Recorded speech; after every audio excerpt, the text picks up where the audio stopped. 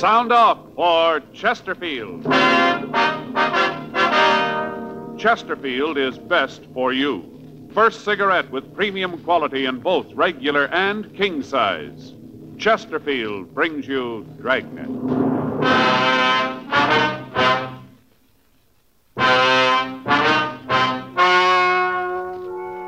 Ladies and gentlemen, the story you are about to hear is true. The names have been changed to protect the innocent.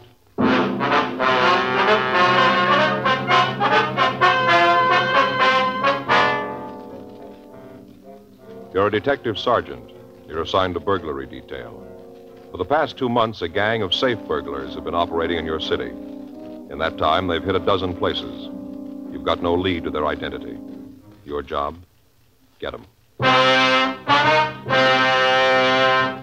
Here's a report never before made about a cigarette. Smoked day after day by a group of people smoking from 10 to 40 cigarettes a day for a full year. Here's Chesterfield's record. A medical specialist giving this group thorough examinations every 2 months for a full year reports no adverse effects to their nose, throat, and sinuses from smoking Chesterfields. Don't you want to try a cigarette with a record like that? You'll find Chesterfield's best for you. They're much milder, with an extraordinarily good taste. And for your pocketbook, Chesterfield is America's best cigarette buy.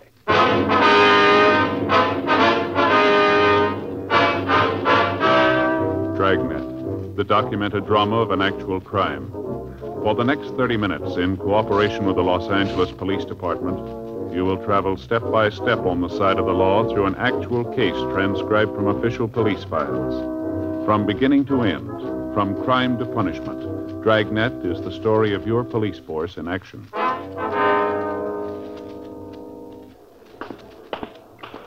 It was Tuesday, August 10th. It was warm in Los Angeles. We were working the day watch out of burglary detail. My partner's Frank Smith. The boss is Captain Wisdom. My name's Friday. We were on the way back from lunch, and it was 1:17 p.m. when we got to room 45. Burglary. Joe, you got any stomach pills? No, I haven't. You got trouble again? Yeah. I don't know why I always do when we have lunch at Sal's. Must be that cheesecake, Joe. It happens every time. Well, maybe if you just stick to one piece, huh? The way Rosie makes it, you can't stop there. You know, that Sal could make a fortune if he'd realize it. What do you mean?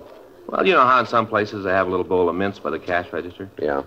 Well, if Sal had put a bowl of stomach pills, he could clean up. Yeah, sure. Anything in the book? I'll take a look. How about it?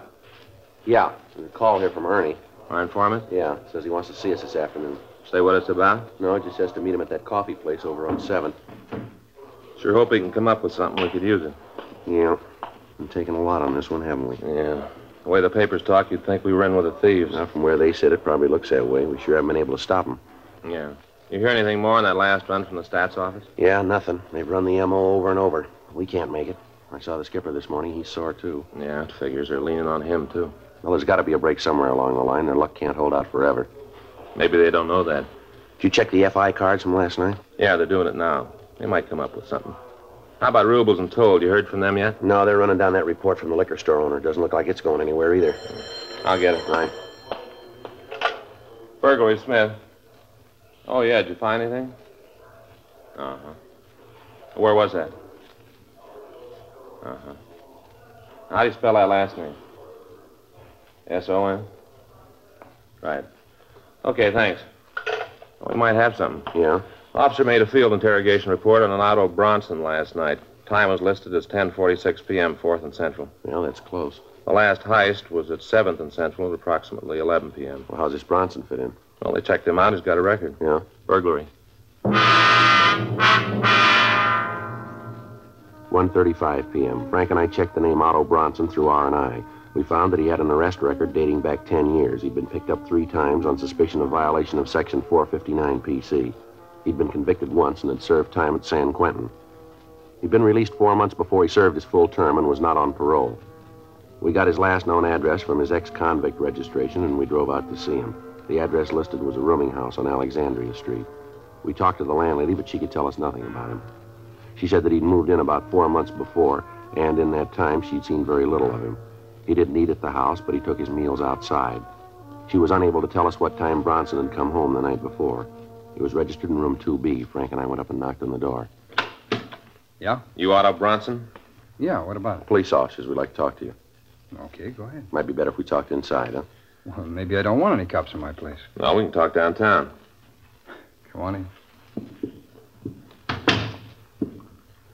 All right, what's it all about? I wonder if you could tell us where you were last night. Why? We'd like to know.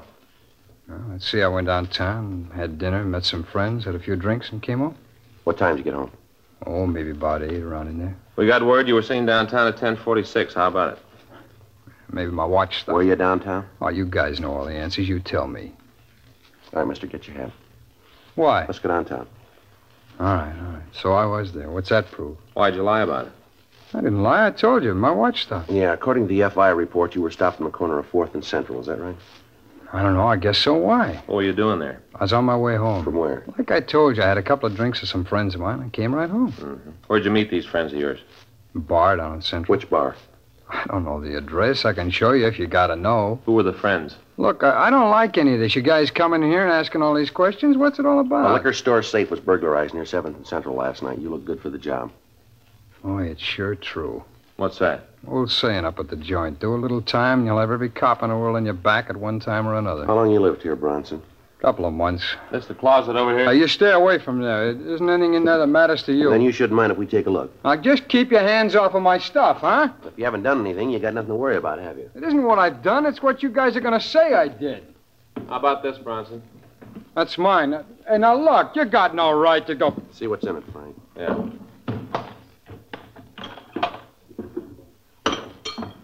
Now, how about this, Bronson?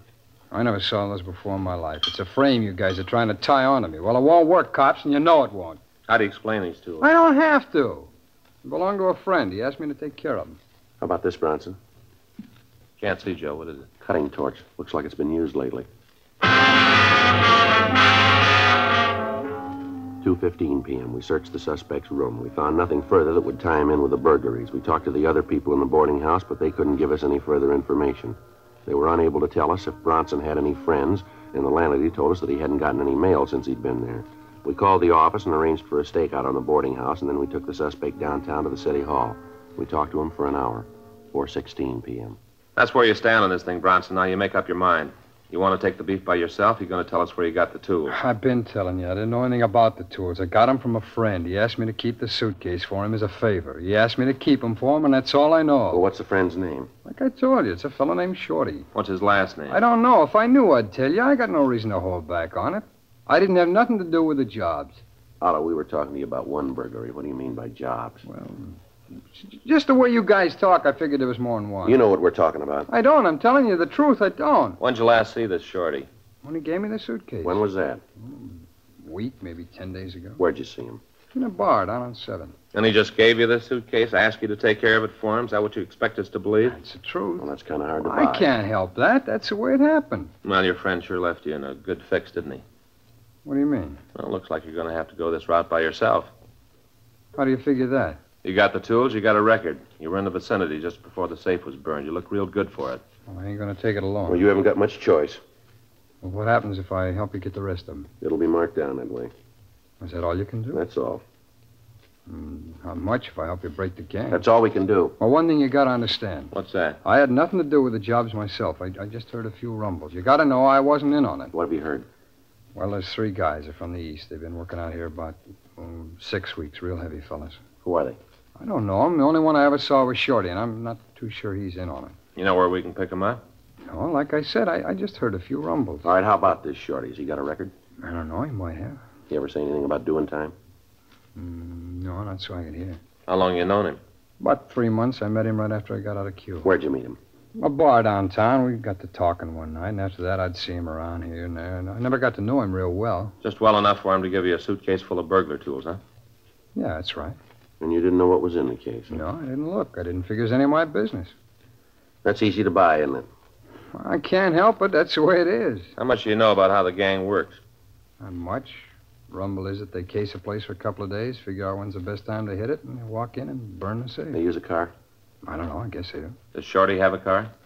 I don't know. I never saw him with one. He never mentioned it. You ever mention where he lived? No, not to me. I figure it's over on the east side, huh? How you figure that? Well, Just the way he talked. Nothing definite, but just the idea. You look at some mugs and tell us if you see this shorty? Well, sure. I'd like to see you get him, leaving me to stand for a thing like this all by myself. Anything else you can tell us about the gang? No, that's about it. Okay, let's look at the mugs. Well, how about it? I still got to go to jail? Well, you still haven't convinced us you're clean. Well, I told you everything I know. Yeah, let's go. Oh, no, wait a minute. Look, I go nuts in a cell. You should have thought of that before. Well, I can give you guys a lot of help if I'm on the outside. You haven't given us much here. Well, maybe I can. All right, go ahead. I can tell you when you're going to pull the next job.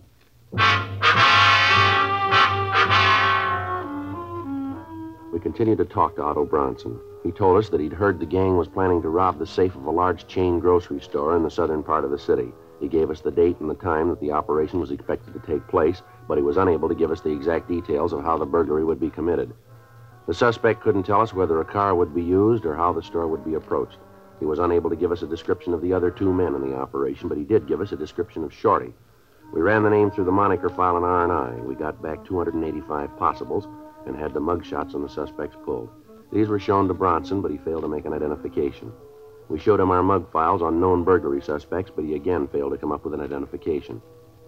The burglary tools were booked as evidence, and then Frank and I talked with Captain Wisdom. It was agreed that it might be better to release Bronson and have him followed. 8:31 p.m. The suspect was released and placed under constant surveillance. The date Bronson had given us for the next burglary was the following Saturday, August 14th. Frank and I made arrangements to place a stakeout on the store. We checked the store and found that there were two entrances, one off the parking lot to one side of the building and one on the street. We took up our position so that both doors could be seen. The area was placed under a Code 5 call so that the stakeout would not be burned. Frank and I waited. 10 p.m., 11, no sign of the burglars. Midnight came and went. At 5:30 a.m., the stakeout was called off, and Frank got to a phone. Yeah, uh-huh. When was that? Yeah? Okay, we'll be right in.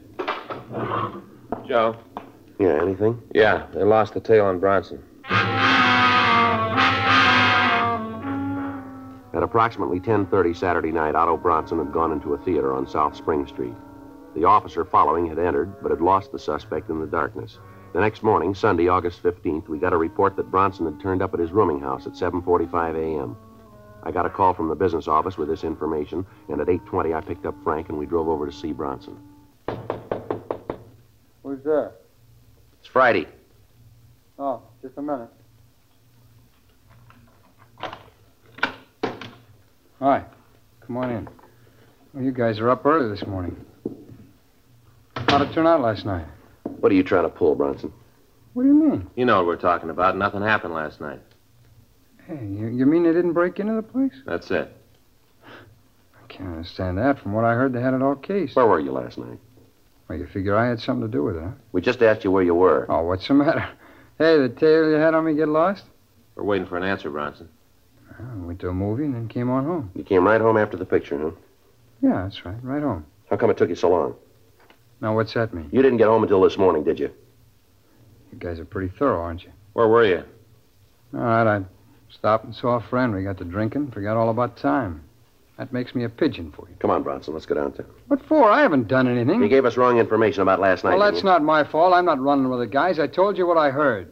Now, it's not my beef that it didn't work out. From what I knew, that was the way it was going to be. All right, let's go. Well, now, just a minute. Look, we can work this out, huh? I'm afraid not. I leveled with you guys. I'm not giving you a snow job. That's the way it is. Now, look, you got nothing on me. If you had, you wouldn't have let me go before. Now that I think about it, I don't like the idea of a tail on me. What are you guys going to prove with that? The way you act, it's no wonder you get no cooperation from anybody. It's no wonder at all. All right, now you've made your point. Let's go downtown. Yeah, who is it? Mr. Bronson, it's me, Kelly. It's the landlord. Yeah, what is it? Mr. Friday here? Yeah, I'm Friday. Phone call for you. You can get it here in the hall. Thanks. You can get it here. Thank you. This is Friday. Yeah. Mm-hmm. When? Right. We'll be right there. Thanks a lot. Frank? Yeah? It's a business office. We gotta leave. Yeah? You called it, Bronson. They worked last night, all right? See, I told you. Yeah, we staked out in South L.A. So? They hit in West L.A.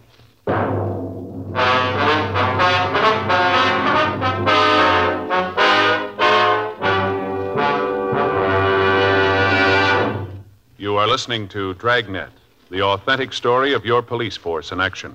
Chesterfield is best for you. Chesterfield Regular or Chesterfield King Size, which contains tobaccos of better quality and higher price than any other king-size cigarette. And always remember this.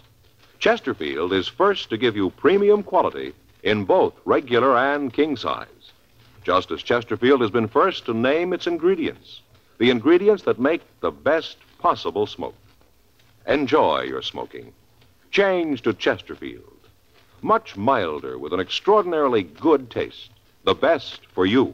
9:15 a.m. Frank and I contacted the West Los Angeles detectives and drove out to the scene of the latest burglary. It was a large chain grocery store.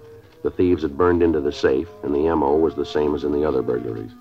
All the contents of the safe worth anything had been removed. The crews from the crime lab and Leighton Prince had already finished their investigation and had gone back to go over their findings. Frank and I talked to the manager of the store, Mr. Charles Gleason. Well, let me see, Sergeant. The first I knew about it was when they called me to say that the safe had been robbed. Mm-hmm. Any idea how much was taken? Well, I'd just be guessing. With the officers working around here, I didn't get a chance to check it yet, but I'd say about $5,000 or $6,000. The weekend and all, we'd done a pretty good business, and I didn't get a chance to get to the bank. Had all that money in the safe. Of course, I'll have to check the books to tell you exactly how much they took, but like I said, it was probably $5,000 or $6,000. Do you have a burglar alarm system in the store, Mr. Gleason? I beg your pardon? I said, do you have a burglar alarm system in the store? Yes, and that's a funny thing. I can't understand why it didn't work. The officers who were here from your crime lab, is that it? Yeah, that's right, sir. Well, they said that evidently it had been turned off somehow. I don't understand it, but that's what they said. I see. I wonder if you could give us a list of your employees. Well, yes, certainly, but you don't think that any of them had anything to do with this, do you? Well, they've all got to be checked out, sir. Can you give us the list? Oh. Well, yes, I can. I guess that's right, but I'm sure that none of them were involved. Well, Mr. Gleason, have you noticed anyone hanging around the store, anyone that might have looked suspicious to you that you can remember? It'd be awfully hard to say. We do a lot of business with all the people who come in and out. It's kind of hard to say. Yes, sir, we understand. But could you remember, was there anyone who attracted your attention? Maybe someone unusual, somebody loitering in the neighborhood, maybe around the store? No, sir, not that I can think of. Mm-hmm. Was there anything that was taken from the safe that might give us a lead, something that might not ordinarily be in there, something that you could identify easily? No, I don't think so, just the money. Of course, there were several checks. Oh, you know, what'd you say? Checks that we cashed for the customers. They might have totaled $500. I can give you a list of them. We have them photographed if you want copies of them. Yes, sir, that'd be a big help. Oh, officers, there was one more thing. Yes, sir, what was that? Well, you know how people lose things. Yes, sir. A couple of days ago, we found a watch. It looked expensive. We found it in the back of the store. That was in the safe, too. Everything's gone. Must have taken that, too. It isn't there now. Well, can you give us a description of the watch? Yes, I can. I noticed it because, well, to be honest, I was kind of hoping that nobody would claim it. You keep things like that around here for a couple of days and then turn them in to you. I'd like to have had that one myself. Certina, it was a gold case with a white face, only had a few numbers. You know, some of the spots were just the little gold spots. Yeah, I mean the spots were... The numbers, the numbers, the little gold spots. I know what you mean, sir. Well, this one had a gold band, and it was one that was a kind of a chain thing, not an expansion band. You know, the chain, the gold chain? Yes, sir. Would you know the watch if you saw it again? Oh, sure. I looked at it enough, and then there was that scratch on the crystal, too. Sir? Well, right over the number 2, there was a scratch. I can show you right here on my watch. You see right there, a little scratch? Mm-hmm. It kind of went off at an angle. It was real easy to spot. Yes, sir, I understand. You know, it's a funny thing, you officers being here. There's a friend of mine once, well, I just soon not mention his name if you don't mind, because he was innocent, you know, but it looked bad. I was kind of worried about it myself. Mm-hmm. And these officers came out to his house, just took the place apart. It was all right. It was perfectly legal. They had a search warrant. What'd they come out for? Well, they thought he was mixed up in a robbery. Oh. I don't know how they ever thought it, but it looked suspicious, I guess. He was seen with some characters that were, well, you know, not very nice. And they came out to his house, took the whole place apart. You never saw such a mess in your life. Ripped up the mattresses, took down ruined the picture. A beautiful picture. End of the trail. You know, the one with the Indian, Yes, sir. the spear going down like that? Yes, sir. Took that apart. The whole picture just fell apart. They never could get it back together again. I don't know whether they can get another one or not. They Darndest find mess you anything? ever saw, huh? I say, did they find anything? The money? Yeah, they did. They found a fountain pen his wife had lost 2 years ago. Had her initials on it. Yes, sir. Well, is there anything else you can think of that would help us here? No, not that I can figure. Well, if you do remember anything, sir, here's our card. We'd certainly appreciate a call. Frank Smith, just ask for you, huh? Yes, sir, and if we're not there, just leave a message and we'll get in touch with you. All right, I'll do that. Well, thank you very much, Mr. Gleason. You bet. I sure hope you catch the fellows that are doing that. Yes, sir, so do we. Guess you've been after them quite a while now, huh? Yes, sir, we have.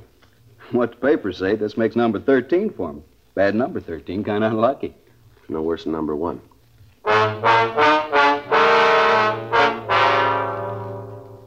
Frank and I went back to the city hall and completed our crime report. We contacted the crime lab and latent prints and found that they'd come up with no physical evidence at the scene.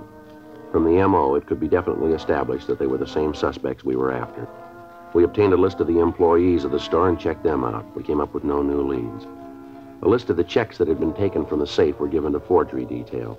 Frank and I went to Otto Bronson's rooming house and brought him down to the city hall for questioning. You know, maybe if you guys had spent a little more time doing your job and less time bothering me, you'd end up catching those fellas. Don't worry about it, Bronson. We'll get them. We'd like to go over what you did last night again. I told you Well, once. tell us again, will you? All right. Like I said, I had dinner around 8, maybe 8:30. Where'd you eat? A place over on Spring. See anybody you knew? No, I don't think I did. Where'd you go then? I went to a movie, a place on 7th. See anybody you knew there? No. Well, then you'd have a tough time proving where you were, wouldn't Not all the way. You had a tail on me. Most of this you know already. you? All right, You what'd you do after you left the movie? I told you that. I went over to see a friend. Yeah, where's he live? A hotel on 5th. What's his name? Oh, look, I don't want to see him dragged into this. If he's clean, he's got nothing to worry about, huh? Yeah, sure, but you guys go over and talk to him. It's a lot of embarrassment for him, and I just don't want it. All right, let's go. Oh, no. You going to book me? That's it. I told you what being in a cell does to me. You should have thought about that before. All right, I'll tell you who he is. Well, go ahead. His name's Anderson, Mark Anderson. You ever fallen? No, he's clean. Sure about that? Yeah. Now, I suppose you want to go over and talk to him, huh? Yeah, we'll get to it. You still going to book me? We haven't any choice. Look, I told you what I know, Sergeant. I told you everything. I can't help it if I was wrong. Look, it's no crime to make a mistake, is it? I never read about no law that says you can't make a mistake. Well, why don't you tell us the truth about what you know about these burglaries, then? I told you. What you told us we can't buy. Well, that's tough, fella, but that's the way it is. Now, I told you what I know. There isn't any more. Now, if you want, go on. Check with Mark Anderson. He'll tell you I was with him all night. He'll tell you. I don't want no trouble, you guys. He'll tell you, and that's the truth. Really, I'm telling you the truth. Yeah, we've heard that before. 6:40 p.m. We booked Otto Bronson at the main jail on suspicion of burglary. Before he was put in his cell, we got the address of Mark Anderson. After we'd finished with the booking, Frank and I drove over to the hotel on 5th Street. Anderson was registered in room 812. The desk clerk told us that Anderson was in his room. He was unable to tell us much about Anderson because, as he explained, he'd only worked at the hotel for a week and hadn't seen much of him. We went upstairs and knocked at the door. Yeah? You Mark Anderson? That's right. Who are you? Police officers. I'd like to talk to you. Sure, come on in. It's my partner, Frank Smith. Anderson. What do you want to see me about? You know a fellow named Bronson, Otto Bronson? Yeah, sure. I know Otto. When'd you see him last? Hey, what's this all about anyway? Otto done something? Just a routine investigation, Anderson. When was the last time you saw Bronson? Routine, huh? That's right. I saw him last night. Where'd you see him? Here, he came up, sat around, killed a bottle, talked it up. Mm-hmm. What time do you leave here? Must have been about 7:30 this morning, something like that. All right, sir. Thank you very much. Sure, glad to help out whenever I can.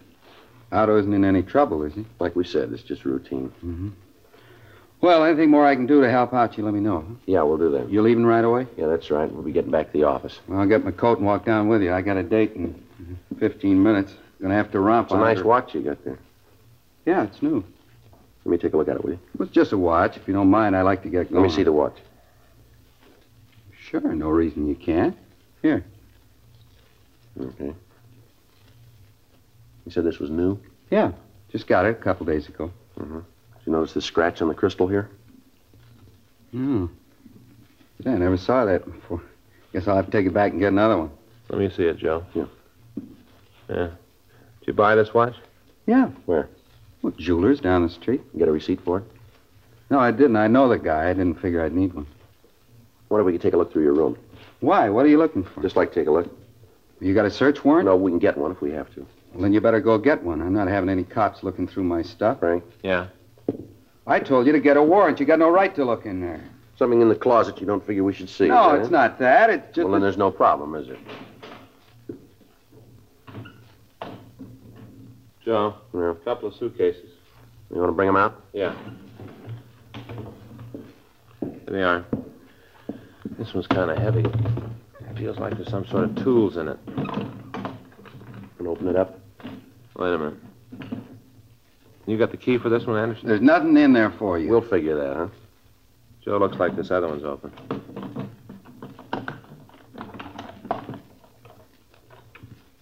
Now, about this, Anderson. Money here and these checks. Watch, Joe. All right, Anderson. All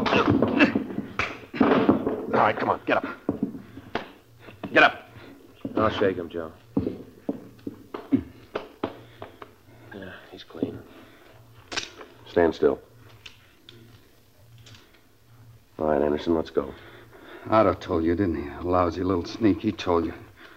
I never did trust him. I kept telling Shorty. I kept telling him we shouldn't trust him. Who's Shorty? Shorty Miller. Want to tell us where we can find him? Sure, I got nothing to lose. Lousy little Otto. Just the three of you in on the job? Yeah, that's all. Otto, Shorty, and me, just the three of us. Him and his big ideas. How he had it all fixed up when you tagged him. How he was going to get us in the clear. Don't worry, he said. He'd take care of everything. Lousy liar. He'd fix it for us. That's real funny. Shouldn't be. What? He fixed it.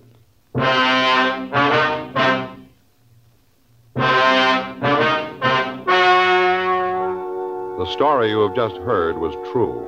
The names were changed to protect the innocent. On December 14th, trial was held in Department 87, Superior Court of the State of California, in and for the County of Los Angeles. In a moment, the results of that trial. Now, here is our star, Jack Webb. Thank you, George Fenneman.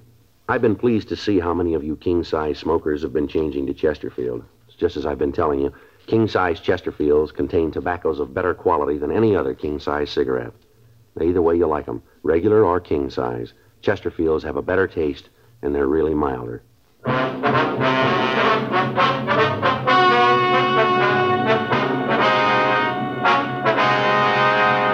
Otto N. Bronson, Mark A. Anderson, and Samuel R. Miller were tried and found guilty of 9 counts of burglary with explosives.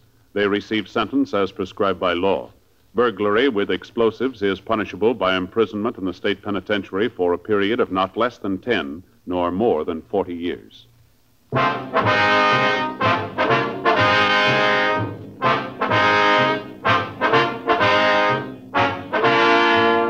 You have just heard Dragnet, a series of authentic cases from official files.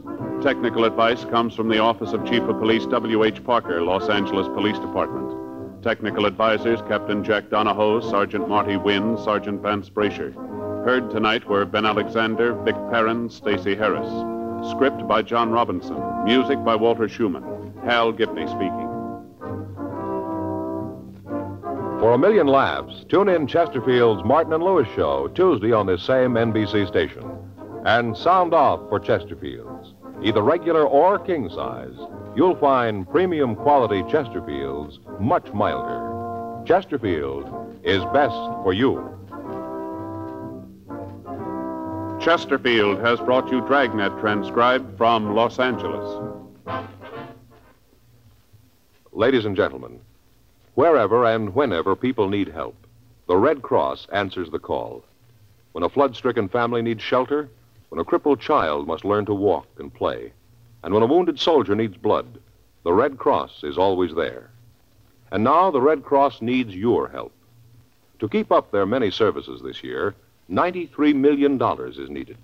So when the Red Cross volunteer calls on you, please answer the call and give generously.